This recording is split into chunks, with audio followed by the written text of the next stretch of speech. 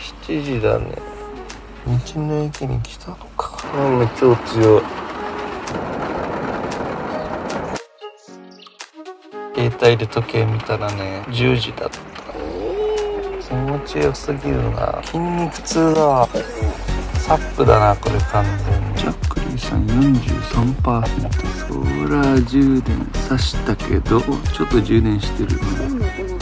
10ワットぐらい。あー寝た。一旦充電切ろう。すごい雨だね今日は。すごい。波情報を見たけど意外と和田も25点とか桃越とかで、この雨だからちょっとあんまやる気しないね。引きこもりますか。今日は大嵐だな。トイレ行くのが億劫だもん。はばかられるよね。行った？トイレめっちゃ綺麗。施設も綺麗ですね。これから風が強くなってきて、夜の方が強い。どっちかっていうと大荒れだね。明日になったら結構落ち着くな。今日は何もできないな多分。車内で過ごすか。そうしましょう。もしかして漬け丼ですか？そう。今仕込んどいた。もうお昼近いもんね、むしろ。寝すぎて昼前になったからブランチだね。そうだね。蒸気でヒノキがいぶされてる。ヒノキの香りするね。する。最高。はい。これが昨日のアジを漬けておいたもの。高校の友達と大島行った時に、その辺のちっちゃい港で島アジ大量に釣れたことあるの。いいな。そんな大きくないけどそれも美味しかった。高級魚でしょ島アジ。まあこれ昨日の刺身で確信した。美味しかった。すごい脂乗っててうまそうじゃないですか。これいただきます。味噌汁と一緒。ネギ、千葉の小松菜と。うまそう。うまいで。最高です。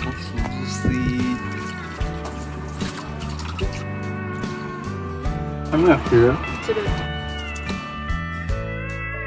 海に続く道がありますで。綺麗。なんていう花だろう。ユリないね。波乗りは無理だねこれは。これが最強の冷却装置かもしれない。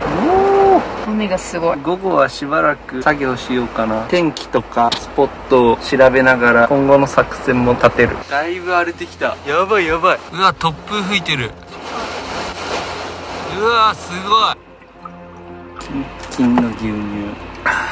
作戦決めた。もう1時半か。今から少なくとも2時までは作業して、その後温泉に行きましょう。今後のルートを入念に調査して決めました。とりあえず外房を北上して今日はマルキあたりに行こうかな。で調べてたら山側に激渋の温泉を見つけました。そこに行きます。で明日波が良かったらやる、良くなかったら釣りをする。で北上する一番の理由は外房でもサップ釣りができるポイントを見つけて、それが小港っていうちょっと湾になってるところで浜と駐車場が近い場所を見つけたので、木曜に波と風が収まるんでそこでサップ釣りをする算段。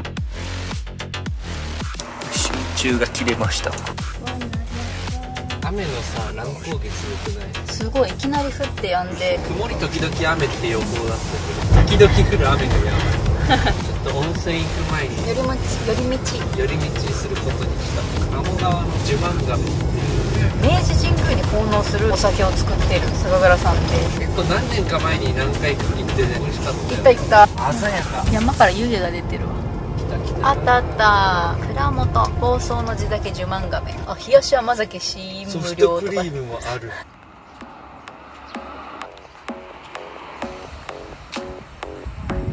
地酒かわいや。飲む点滴かわいや。皇室と仲良し。コーヒー欲しい。試飲 OK でした。これこちらみたいで。こちらが山田錦の純米大吟醸ですね。リーガーが2と言いまして。美味しい。なんか楽天とかにも知ってますね。これはお水ですか？仕込み水ですね。じゃあ俺でも飲める。山の湧き水だ。山の湧き水なんだ。そうです。水。それはこれ美味しい。折り絡み。お酒はよろしいですか？飲んでみたいです。山田錦の純米大吟醸のこんなまってて加熱処理をしていないお酒です。これも結構甘め。こっちの方が好き。幻の深米。兵庫県産のお米なんですけど、あまりこう市場に出回らない。これはね、少し甘口です。梅酒も作ってるんですね。梅酒、はい、これ大吟醸仕込みなんで。それうまい。愛山。うまい。お口直し。あ、水も美味しい。山田錦黒糖米で作りました。こちらは大吟醸。純米がつくとつかないのどう違うんですか？純米がつかないの原料を見ると、醸造アルコールが入ってるんですよ。なるほど。で、純米酒っていうのはお米と米麹だけで作ったのが純米酒。ああ、そういう違いがあるんですね。はい。醸造アルコールで入れる結構キリッとした味に仕はい上がりますね。お酒飲んだ感じがする。梅酒もさ飲んでみてよ。おすすめですよね。梅酒ちょっと気になっちゃう。あんま飲まないけど、梅酒あんま飲まんくない？学生の時に一気飲みしてたぐらいの記憶。飲みはやめろ。日本酒で作った梅酒ってことですよね。そうですね。さらっとしてます。1、2本ぐらい欲しいよね。これスッキリタイプの地酒道楽。眉。そしてちょっと小湊の三条寺さんの。あ、そうです。はい。これも結構あっさりしてる感じがする。かっこいい。これ結界っていう。大丈夫？酔っ払った？そっから結構飲んだら。量は少ないんだけど。ペースがちょっと早すぎたね。これめちゃくちゃ美味しいなと思ったんやけど、なんかこの甘くない系のこれだったらいいかもと思った。この2つだな。はい。はい。かわいい。これ踏まれちゃうな。逃げた。やっぱいいねここ。酔っ払った海子さん。ごめんなさいね。これも買ってしまった。細い。ああ、細い。これは2キロ行けば温泉に着くらしいんだよ。粟戸温泉っていうのが Google マップで温泉って入れたら出てきた。おお、雰囲気ある。こじんまりした田んぼが両脇にあるよ。めっちゃいいやんここ。左側これだ。粟戸温泉。民家にしか見えんないけどこれ。こんな雰囲気抜群の温泉があるなんて、これは超いいとこそう。こんにちは。これ俺の？いや、こっちが。これが俺の。これはお父さんや。これはお姉さんやね。猫がいいの。いいよ定休の7時。あ、猫ちゃんだ。めっちゃ人懐っこ。みーちゃんですか？はい、みーちゃん。ーちゃん。すごい癒しだ。猫って可愛いな。あ、来た。みーちゃん。呼ばれるとなんか反応したの。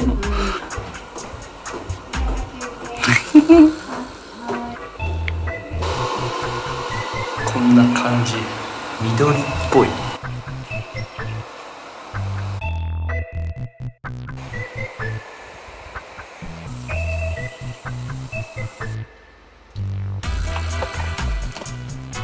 ジュマンガメドラ。木にぶち当たりながら来てる。あれ。ありがとうございました。いいお湯でした。とてつもない癒しだった。猫と風呂と。マルキが見えた。ちょっと荒れてそうだね。風がね。海辺ポジション空いてる。空いてる。意外といい波来るぞ。やらないけど。明日。ほらほら。風ないのにメンツルじゃない。これから整うのかな。明日朝一は期待大じゃない。そしたら。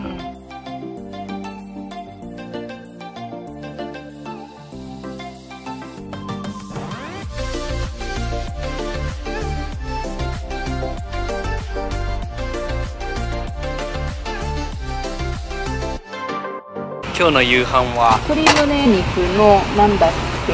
鶏胸肉のなんかね。そう。7時過ぎ。26度 80%。深いじゃないけどね。今ね急にすごい雨降ってきたんだよ。粒が大きくなかった。と思ったらやんだ。これ牛乳残ってたよ。マジ、洗い足りなかった。なんかね、これほんと多分ね、見てる人はちょっといいやみたいな思ってると思うけど、綺麗な汚れて牛乳が残ってた。毎回さ、証拠を見せていると、これが残ってますよ。証拠をね、お見せしていますよね。それでね、やっぱついてるなって思うよ。それは超絶細かい。大変失礼いたしました。純米大吟醸折り絡み40。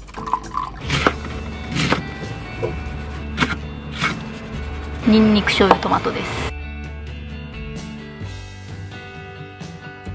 12345匹。アルコール感あり、飲んでる感あり。どうです？美味しい。最高。イワシさんだ。あのイワシたちが。今日もジャックリー米。おお。おつまみキャベツはニンニクの。キャベツにニンニクがついてるよ。あー、これはやばい。効いてる。効きまくり。うまいっすよこれ。自慢亀。イワシの生姜に。これなんだっけ？ニンニクトマト。あ、イワシ美味しいよ。イワシ行こう。あ、うまい。いいね。うまいっしょ。うまい。骨ごといけるじゃんこれ。栄養あるからね、イワシは。自分で釣った魚食べるって何物にも変え難い。明日も釣りしよう。このイワシですら竿がもうピャンピャンピャンってなるんだよ。釣りって面白いよ。釣れたら超嬉しいもん。本当にうまい、イワシって。枝豆もうまい。最高に幸せです。それうまいよね。いや、美味しかったもん。試飲で序盤の方に飲んだしね。確かでした。だんだん酔っ払ってきちゃう。だんだんなんかよくわからなくなって。トマト食べ終わるじゃん。汁残んじゃん。これぶっかけようぜ。あ、いいね。よくね。美味しそう。絶対うまいよ。さっきね、この汁飲んでみたんだけど、うまかったんだよ。飲んでた？これ何？これは、ニンニクのすりおろし、醤油、蜂蜜。蜂蜜以上。あ、オリーブオイルも。オリーブオイル。麺にこれかけたら増える。長ネギも。ニンニクフィーチャリングニンニク。ほら。うまい。完全にイメージ通り。これもうまいんだからね。汁飲みお化け。絶対うまい。まあでもね、キャベツってさ、何にでも合うから。ほら。うまい。うまいよ。キャベツって万能だね。あ、うまい。結論。珍しく達夫が先に寝ました。私も寝ます。おやすみなさい。あれ、どこだ。なんか一眠りしたら完全に冷めてしまった。結局いつもの構図やねこれ。おやすみなさい。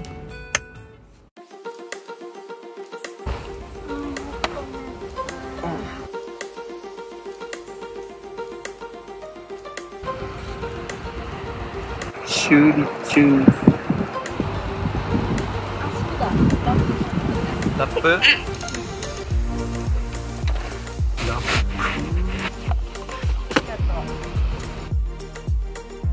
オーマイガー。居眠りになっちゃった。充電しとこう。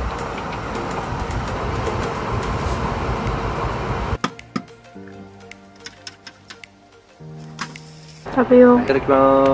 体乗れなくメロンは波探しの旅してもいいけどね。牛乳がもうないんだね。昨日買い忘れたよ。す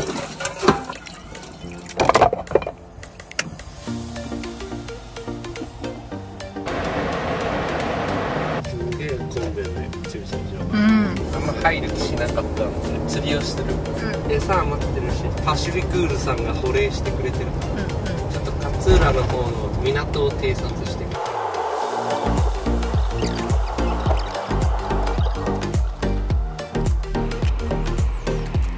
あそこの駐車場っぽい。まあこっから階段で頑張って降りればいいのか。お店の駐車場って感じなんじゃない？お店の駐車場だから止めれねえなこれ。そっか。なのでもう一回南下して昼間釣りしたいから千倉とか音浜漁港の方良さげだったらちょっと釣りしてみる。ちょっと初日にサーフ釣りしたところをもう一回最後明日そこでやろうかな。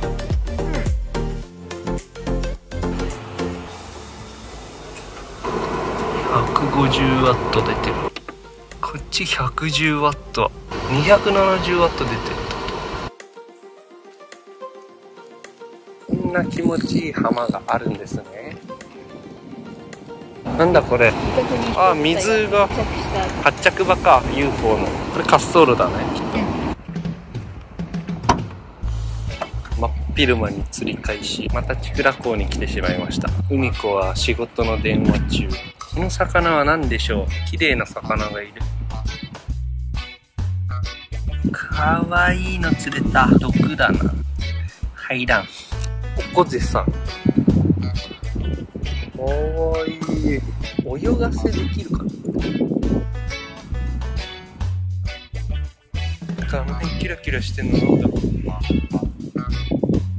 アジみたいなの見えるわ。アジじゃないのこれ。ちょっと。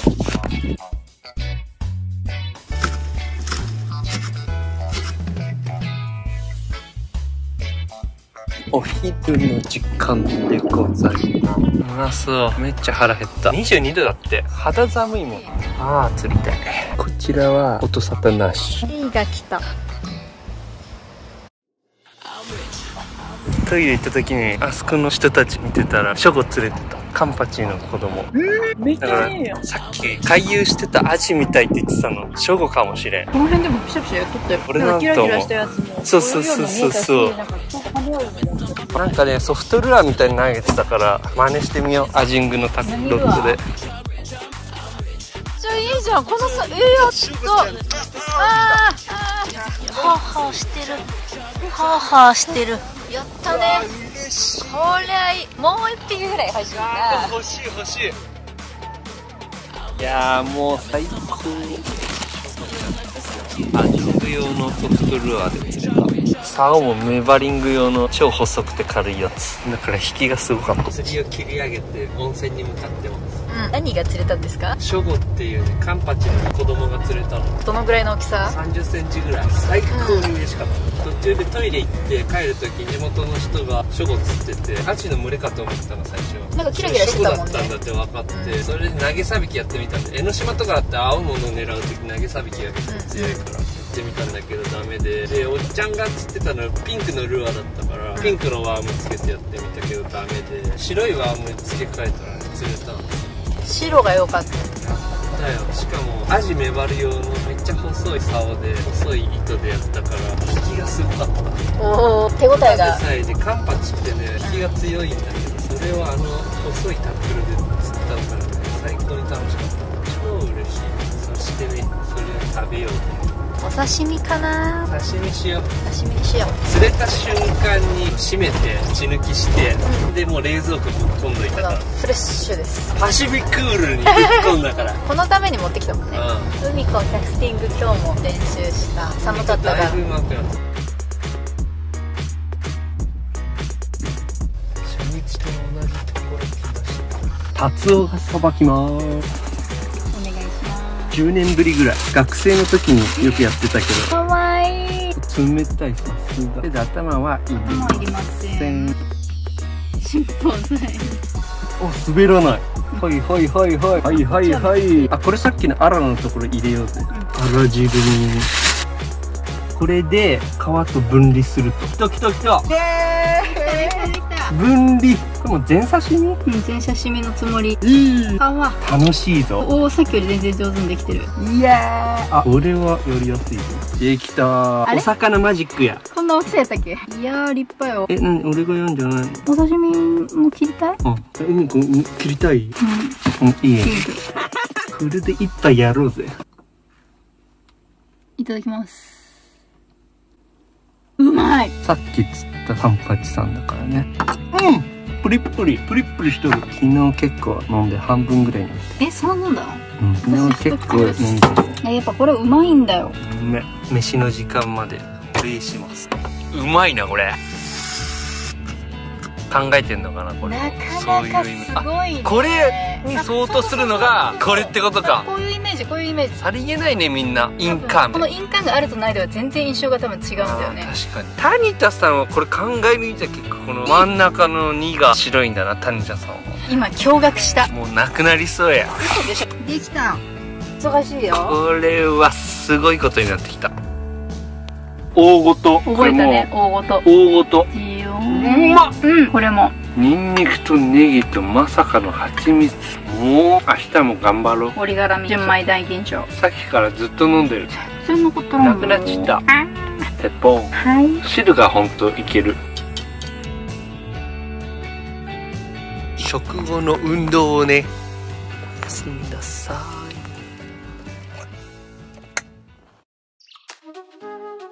6時。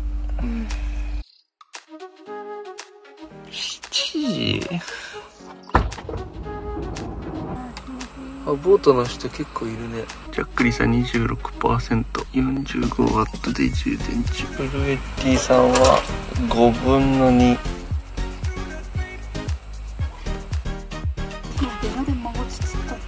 いた。昨日釣ったと前釣れたよ。昨日の夜北側の堤防の常夜灯があるところが寝坊しちゃったせいでこれから土干潮で潮止まっちゃうからサップ釣りは今日はやんない。平砂浦が40点になってるからサーフィンして帰ろうと思います。40点すごいね。すごい。この産直で買った卵の鮮度がさキュッてまとまってる。完璧な焼き具合。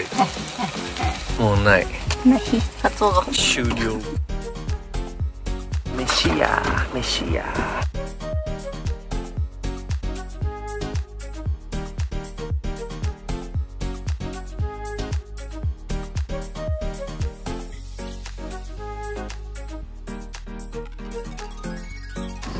磯目逃がしたカツオ。久しぶりに晴れた。最後の最後ずっと雨か曇りだったから平砂浦でサーフィンして帰ります。サーフィンサーフィン。あ、ここカヤック出られんのか。あ、住んでるねカヤック。ちょっと偵察しよう。おおめっちゃいい説じゃないこれ。ここすごいじゃん。ここできんじゃん。ここ出航可能だね。わ見つけましたね。見つけちゃったよ。この海沿いの道気持ちいいな。あ、雲が出てきた。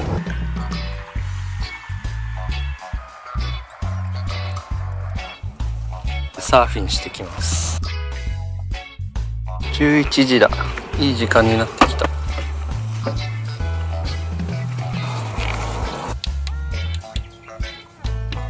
めっちゃ強い。こいつさっきねこうやって捕まえとったんやけどね。かな。かわいいやろ。ああ、えらい。なんかガンガン押してくるやろ。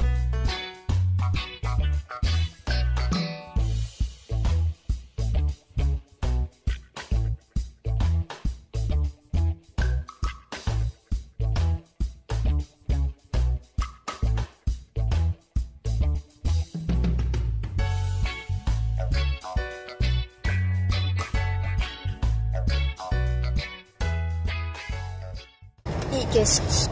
海からすぐ山なんだけど、川が流れてる周りはこういう風民家とか、あと田んぼ畑。田んぼ畑がで、そこに沿ってこういう道がある。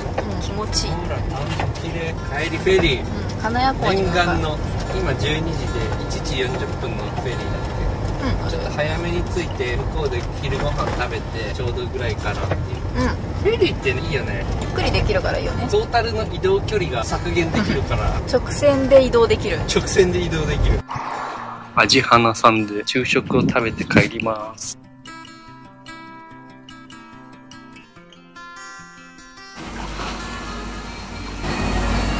スタイロフォームかさぶちゃんかな。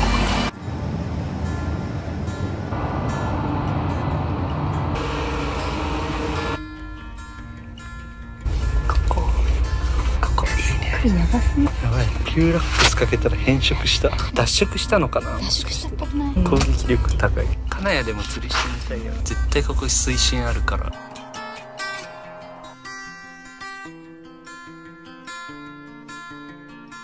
出発。ウィンドサーフィンがめっちゃ多いね。逗子海岸。綺麗。綺麗ですね。